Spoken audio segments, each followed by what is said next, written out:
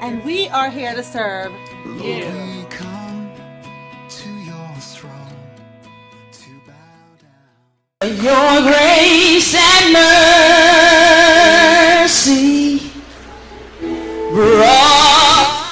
Hi there, welcome to this special edition of The Word with Sue. As you can see, we're sitting by the fireside today as we give God thanks one more time for his wonderful blessings. And you know, we're honoring our wonderful sister, Sheree Williams, and all that she did in her life here. And welcome Heather Otis and her 3 children as they share their story of Thanksgiving. Come on and join us as we chat by the fireside, giving God thanks.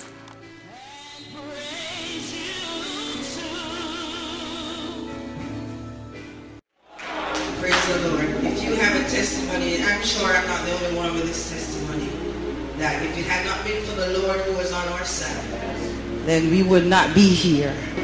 God is such a good God. Yes, it is. Once again, we are so privileged to give God thanks here at the Well with the Word with Sue. Yes. You know, we're here, we're thinking about God's mercies, his grace that is extended to all of us. And we realize that if it was not for the mercies of God, we would be consumed. Yes, the Bible says that. Yeah, we would be destroyed. We would be utterly destroyed. Because we know we have a devourer in the devil who is seeking out whom he may devour. Yes. And so we're so delighted to come before you this morning, this afternoon, this evening, wherever you are, whatever time zone you're in. Yes. We're so delighted to come to you with this special edition today because you're going to see firsthand how God, his mercies and his grace keeps us in this day, even in this very age that we're living in. His mercy and his grace is sufficient for you. Yes, how he can take a horrible situation and turn it around so that we can be testimony. We can have a testimony of his goodness, his grace. And we're so excited to introduce you to Heather Otis and her family today, who's going to share her awesome testimony with us. Oh, you are in for a treat. You're in for a treat this morning. And I'm sure there are many of you out there that have story that may be similar to Heather's, or your own story. It is unique, and it is powerful because the Word of God says we overcome by the blood of the Lamb and the word of our testimony. So your testimony is just giving somebody an example of the God you serve. Exactly. And you're also going to recognize the power of prayer. Yes. When you pray, when we gather together and we pray and we're touching and agreeing in the name of Jesus, miracles will happen. Yes. And you may not, a miracle is not what seeing angels come from the sky. Right. It is something that you are unable to do, and it's only a God situation. Only God can take care of it. Exactly. And that's what we would consider a miracle. It has to be God's supernatural power that come to your natural realm and take care of a situation that you have you can't take care of yourself. Exactly, exactly. We can't stress enough the importance of prayer. Yeah. Because it's through our prayers that we're going to see the hand of God. Exactly. We're living in an evil day. If you watch the news any at all, you realize how grave and dangerous this world, the situation in this world has become very critical. And so as believers, we have to be praying. We have to be on our knees, and we can't just say it anymore, but we have to live like today is the end. Yeah. We see it, the signs are all around us. And you know, so we're so happy that we can share this word with you today, recognizing who we are, whose we are in Christ, and that he is a miracle working God. And my sister, Sheree, your sister who passed on before us, she sang this song, Your Grace and Mercy. That was one of her favorite songs to sing. Yes. And she sang this song a couple years ago that is still ministering to us today. And we're going to play a clip of that for you. Yeah, I mean, it's a beautiful song. It's going to stir you up. I don't know about you, but this is true for me. Justice demanded that I should rise. Oh, but grace and mercy said, oh no, we've already had.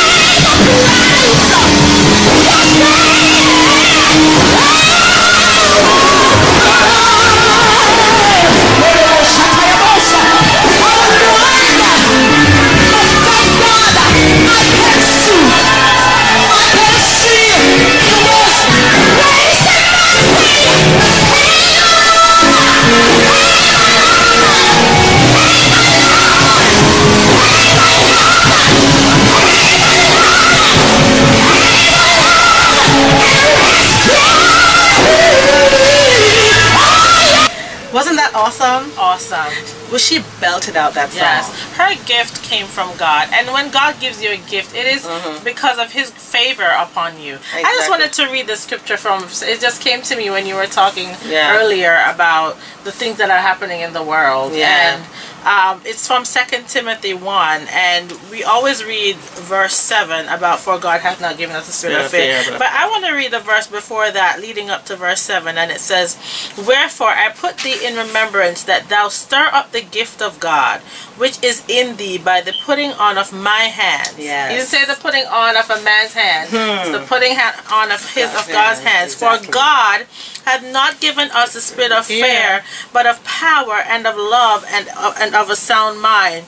So He said first, remember to stir up the gift of God. Remember what God has given you. What is that thing He's giving you? By His favor. Oh my God. He has given you something that's very valuable. It could be your story that could change the life of someone else. And it is by that He said, when you know what you have, when you call to remembrance in your mind what God has given you, then you will remember that He has not given you the spirit of fear, of power, but He's given you the spirit of power and love and a sound mind to carry out all that He's given you to do. So, you know, even the things that are happening, as you mentioned, things in this world will cause us to fear. It causes us to wonder, oh my God, am I next? Am I about to go into the ground? You know?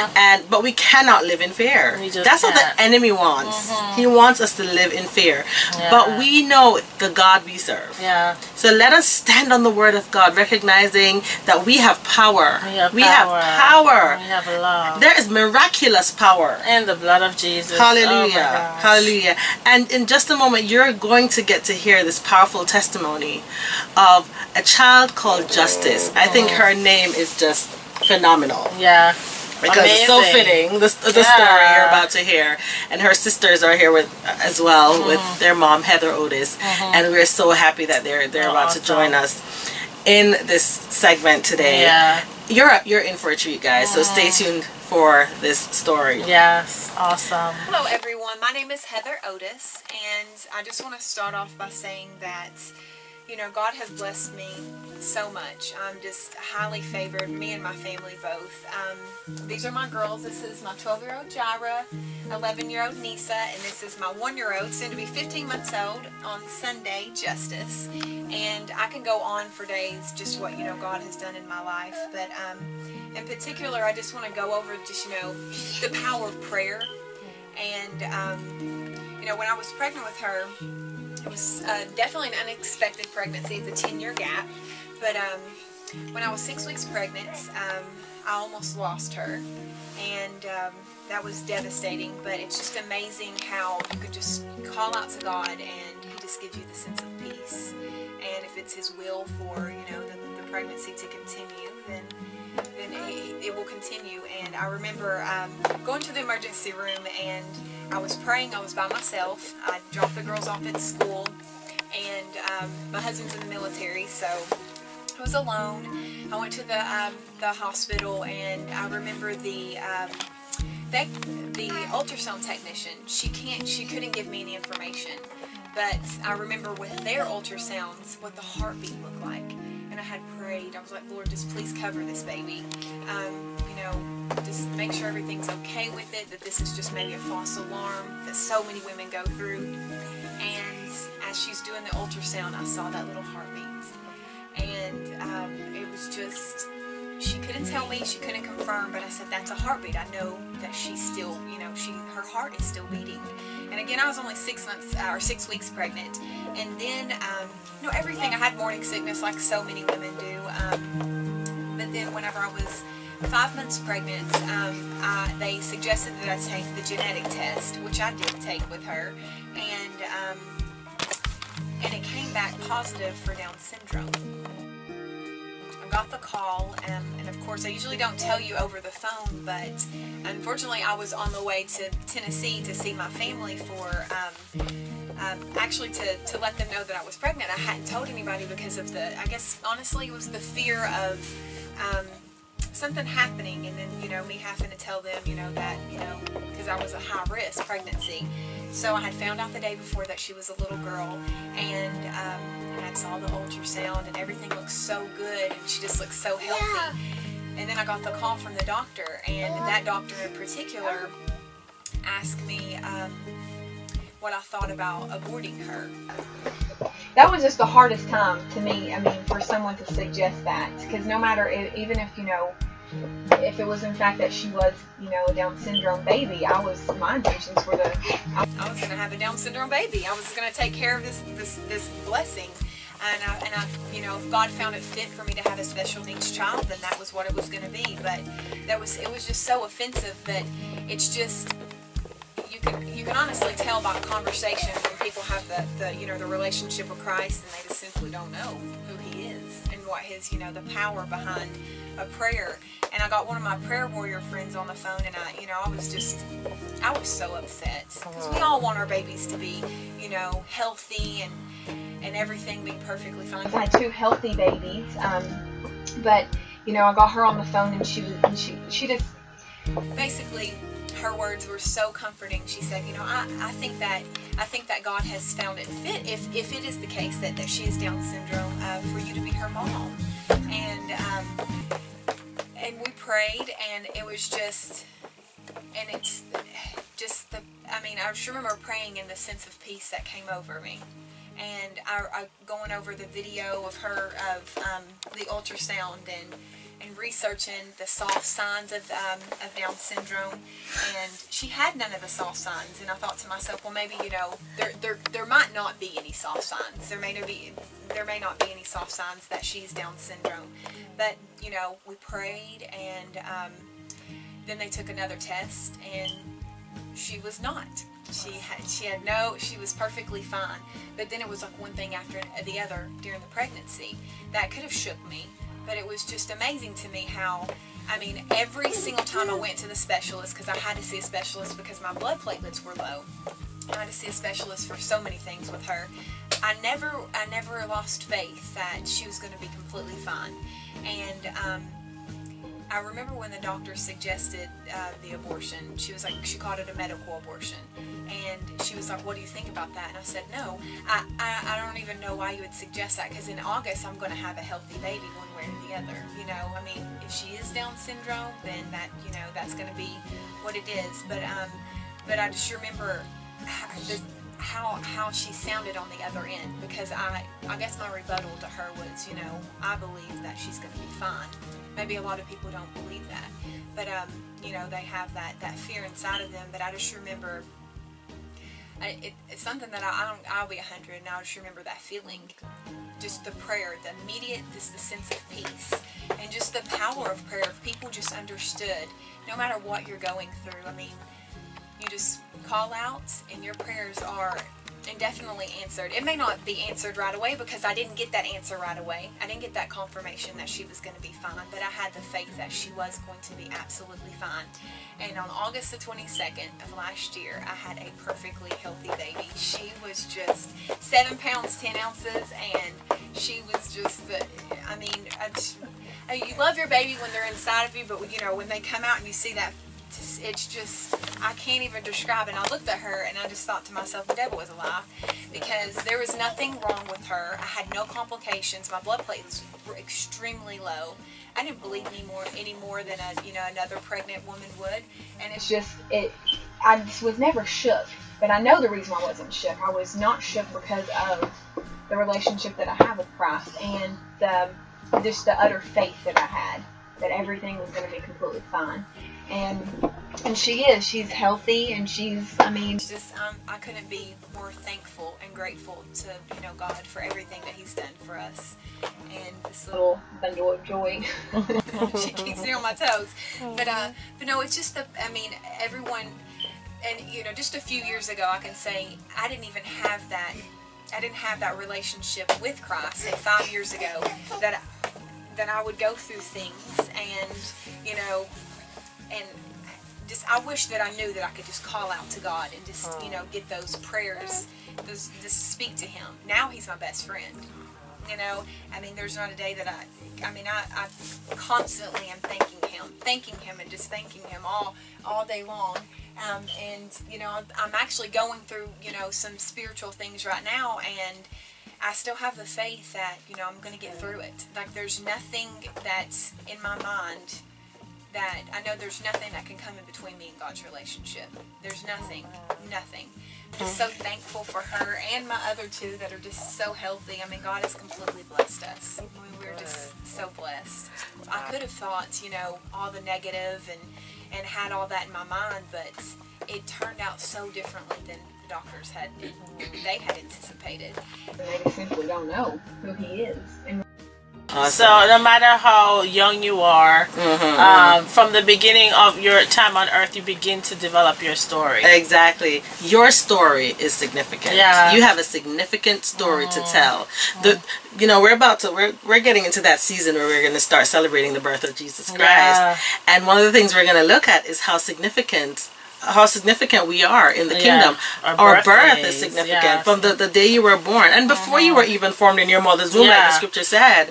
God, he knew you, right? So there's a plan for your life. There's a purpose. There's a purpose for justice being born. Can you imagine the doctors advising or giving advice for her abortion? Oh my goodness. Imagine if you had been aborted. My God. Imagine Jesus being aborted. If she didn't understand the purpose for this child being in her womb.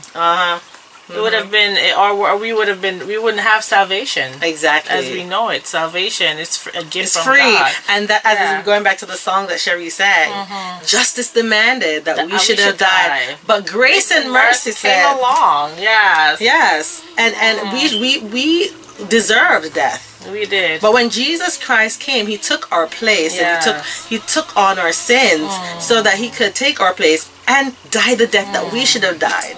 Because the wages of sin is death. Yes. But Jesus gave himself to us. He was that gift of eternal life. And so if you have not received Jesus as your Savior, then you do not have eternal life. Right, exactly. It's through him that we have eternal life. So we should always remember what he did, his sacrifice for us. He gave us grace and mercy. It is the blood of Jesus that has cleansed us from all sin. Exactly. His love for us is why we're here today. And I love to go back to love, because that's what casts out all fear, right? And again, we have the power of Christ's love. We're not talking about erotic love, or you know, I mean, there's no other love but agape, the love of God. Yes, because everything is born out of that. Everything good, everything pure. Exactly. Is born out of the love of God. And that's the love God wants us to have in our everyday life. That's the love he wants us to have in our marriages. That's the love we should have for our husband. That agape love. That's what we need in our families. And so this Thanksgiving, as we get together, let that agape love reign in your heart. Exactly. Don't let fear of what's to come consume you. But let the love of God. Yes. Remember, we're living under his grace and his mercies. Okay, so we're not consumed, but we can be consumed by his love. Yes. Right? It empowers us to move forward. Yes, that's what's going to empower us. And I wanted to read 2 Corinthians 12 verse 9 that says, "But he said to me, my grace," and this is from the Amplified Version, "my grace, my favor, loving kindness, and mercy is enough for you. Sufficient against any danger, and enables you to bear the trouble manfully. For my strength and power are made perfect, fulfilled, and complete, and show themselves most effective in your weakness. Therefore I will all the more gladly glory in my weaknesses and infirmities, that the strength and power of Christ the Messiah may rest, yes, may pitch a tent over and dwell on me." Powerful scripture. Again, that's 2 Corinthians 12, and that was verse 9 from the Amplified Version. Just reminding us of the sufficiency of the grace, the mercy of God. His kindness to you is better than life. Hallelujah. Glory to God. And so we can really now go to the Psalms. The Psalms of praise. You know, where we can lift up the name of Jesus. I will bless the Lord at all times. His praises shall continually be in my mouth. Because we know that we no longer have to live in fear. We no longer have to live condemned. We no longer have to live as if we don't know what the end is. Right? We know that the end is eternal life. Right? We live knowing the power that is in us. Hallelujah. And that is why we at the Well emphasize women empowered for life and leadership, because it's the empowered is not, as we always talk about what would come from that word empowered, is not about a feminist movement. Right, exactly. It's about understanding your worth in Christ. It's understanding who you are in Christ, that the power of God only comes through the anointing. Yes. And so that word empowered is simply anointed to serve. Hallelujah. Hallelujah. Exactly. And Psalms 84 says, "How lovely is your dwelling place, O Lord of heaven's armies." Heaven's armies. If you are in Christ Jesus, you have an army with you. Yeah. So we do not, again, I'm going to emphasize, there is no need to fear. Heather could have stayed there in her fearful state. Yeah. Fearing, you know, oh, my daughter has Down syndrome, you know, and she could have yielded to that fear, and she could have listened to the naysayers who did not believe in the power of Christ by aborting that child. Amen. And look at the justice that came out of that. Justice. Amazing. And now justice, the justice, if we were to be justified in the real sense of the justice we deserve, we would have died. Yes, right? exactly. But He justified us by faith. By our faith, we are justified through Christ, right? Through His blood, we have this mercy. We have this mercy, and so we just want to lift up the name of Jesus. We want to worship Him here at the Well. We want to give Him praise and thanksgiving. We want you to join in with us as we lift up the name of Jesus and as we glorify His name, because the Lord, He is great and greatly to be praised. Hallelujah. Yes. Maybe we need to pray for somebody right now that feels like they've lost all hope. Yes. And they need to know the Lord has paid it all for them. Exactly. Father, we thank you right now for your grace and your mercy, for your truth that endureth to all generation. And we dwell in the truth of your word right now. Yes, God. That your grace and your mercy, your grace is sufficient for us. When we think we're weak, we are strong in you. And so right now I put that woman, that man, everyone before you that is going through a tough situation, and they feel like they're weak and they're helpless. Let them realize the God they serve right now, and that they have power to overcome the enemy, and that once they look at the things in the world that are happening, that they should look up to you from where their help come from. And we thank you right now for these mercies, and we lift up your name in Jesus' name. Amen. Remember, we overcome by the word of our testimony. And so share your testimony. Yes. Don't be afraid to share it, because God has done great things. Take my lips and let them be filled with messages from thee, filled with messages from thee.